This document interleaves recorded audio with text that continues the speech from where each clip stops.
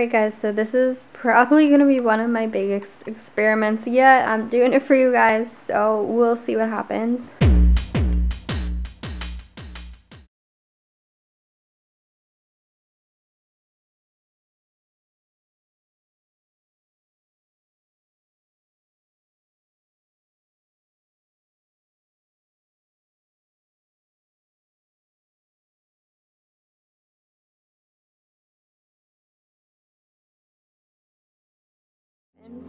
So my goal here is to make sugar-free caramels, and the key ingredient to this is going to be Vitafiber Syrup, which is a sugar-free syrup. It's high in fiber, still has carbs in it, but literally like majority of the carbs are fiber.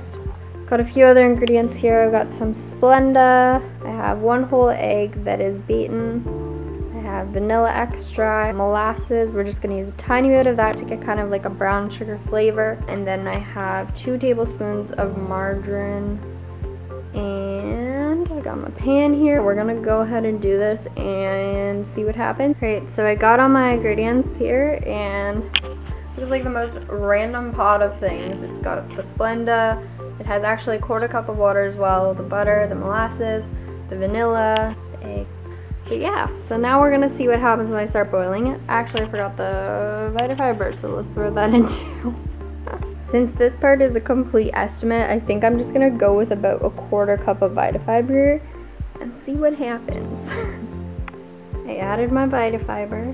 This is why I call this test kitchen, because I have no idea if anything's ever gonna work. But if it does, I'll post the recipe below so you guys can have it and you guys don't have to go through the stuff that I'm going through right now. I also have my mold ready over here.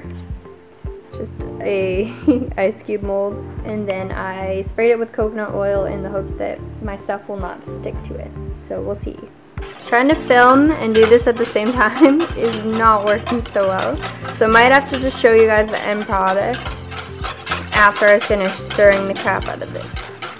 So this is what it looks like so far.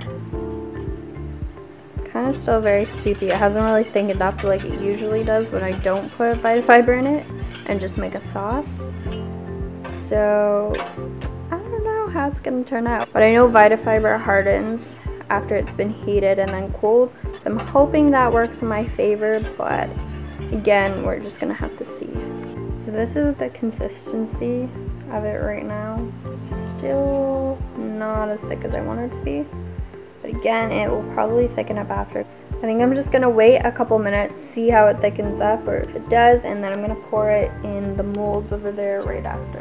It's starting to get a little thicker, so I'm just gonna throw in like a tiny bit of salt now.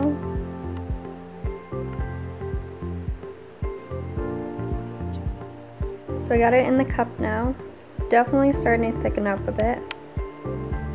And I'm just going to go ahead and pour it into my molds here. And then we'll throw it in the freezer and see if it starts to harden up.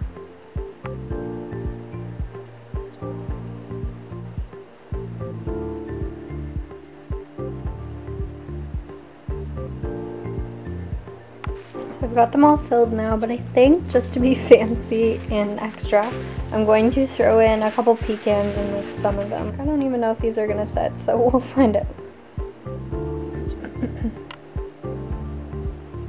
Alright, and now it's time for the freezer. Let's see what happens. So here's the final result of the caramel cubes. It is actually the next day, so I'm hoping that they're frozen solid now. They do still feel like soft, like if you were to chew them, like they'd be chewy. So I guess we'll find out if I can even get these out of here. But that should be an experiment in itself. Alright, so this was definitely a failed attempt, but cool thing is you could definitely put these in like hot chocolate or something, or just like on top of like a protein cake that you microwave or something like that, and it would just melt like caramel sauce, because the sauce itself tastes so good. And even then you could just leave the sauce before it was frozen and just put it in your fridge. That's what I used to do, and then you can just drizzle it all over stuff. Like, it's actually a really good sauce. So highly recommend that. But of course this part was a fail. I need to work on it a little bit more and then maybe I'll repost. But yeah, this is the result of my experiment. I told you guys I'm going to show you everything. But I hope you enjoyed this video anyways. Came out with a really good caramel sauce.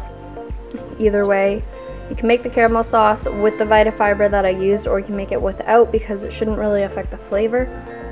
Just the macros of it. If you're looking for a sauce with more fiber, then I would make it with the Vitafiber.